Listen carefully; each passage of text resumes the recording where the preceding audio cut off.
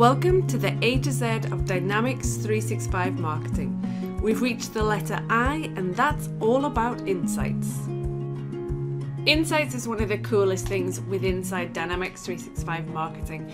It's going to allow you to review your data in so many different ways and different places. So we're not going to cover all of them, but you can find an Insights tab on the forms for contacts, leads, segments, customer journeys, email messages, lead scoring models, marketing pages, marketing forms, websites, and redirect URLs. So let's jump into a couple of those different areas. So the first thing we're going to look at is we will review the marketing websites. So this is where you can have the tracking code put onto your website and you can see where people are coming from and which pages they're going to. So if we look at a marketing website, we can click on the Insights tab, and we're able to see the top 10 pages in terms of the number of unique visits. We can then scroll down and we can see the location, and we can look to see websites clicks and website visits. And then what we can do is we can drill down into the different places. So we can go through and look at North America. So I can then look at America, and I can look at Canada. And California, and as I click through, we'll see that that number then disperses to where we can see exactly where people are visiting from. So it's really interesting in terms of being able to see specifically where people are coming from without needing to go into Google Analytics, because not everyone's going to have access to that. We can then also see and drill down further and look at specific visits, and if it's linked to a specific contact, we'd be able to see their name. We can then look at form visits specifically, and then also any form submissions we might have. All right, so then if we move on to marketing emails, and let's go into this one, we're also going to have an Insights tab on an email.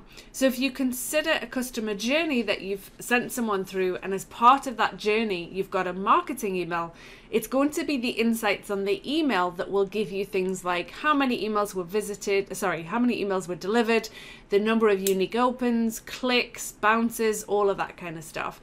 So we can then drill down further and look at information about delivery. So if we've got anything that's been blocked, if we've got delivery failures because maybe something bounced, it was an incorrect email, we can go ahead and we can look at all that information.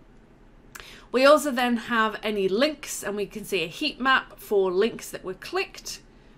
We then are able to look at any specific interactions, so drilling down into who's actually opened the emails, who's actually clicked on the emails, that kind of thing. And then we've got open times, best times, maybe that you want to then send your emails out in the future. And then if you've got any A/B testing you've done, you can look at that too. All right, so if we move on to a marketing form, and let's look at our speaker profile one. And again, we have an Insights tab. So as these pieces of content are used and we can actually have interactions with them, we can then see from this specific form how many submissions, unique submissions, contacts that were updated, and so on. And then we can see the information that came through as part of that form submission. We can then look at visits, so from the form, how many people actually visited it, and we know who these people are based on the cookies and someone actually going through and clicking on links. We can then see which contact it was that interacted with that form. All right, so we move on to our customer journey. So if we go into one of our customer journeys, and let's look at this one. Again, we get an Insights tab. So once the journey has actually begun, we can then get an overview and say, okay, well, if there were any emails as part of the journey, what are the results of those emails being delivered? If there are any pages, what are the interactions?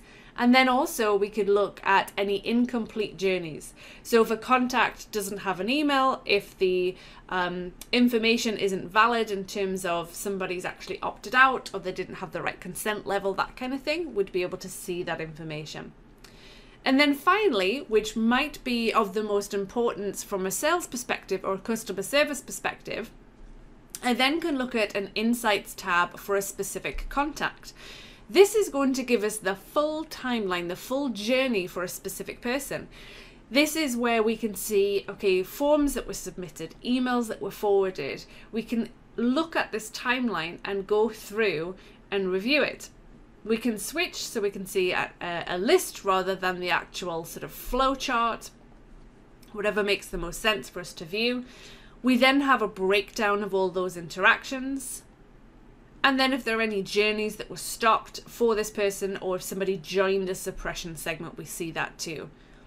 And then moving forward, we can then drill down into specific things, all about emails, all about web interactions, event interactions, and so on.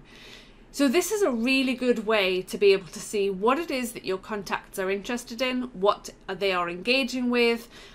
So make sure that you start paying attention, if you're not already, to those insights tabs on all of those different types of records that are related to Dynamics 365 marketing. So again, I is for insights.